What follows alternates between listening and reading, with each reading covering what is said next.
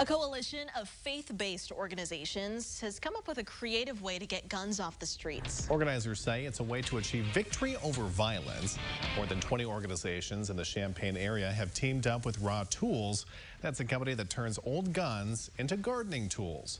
Together, they will host 3 days of events with workshops on gun safety, trauma and resilience, and responses to violence.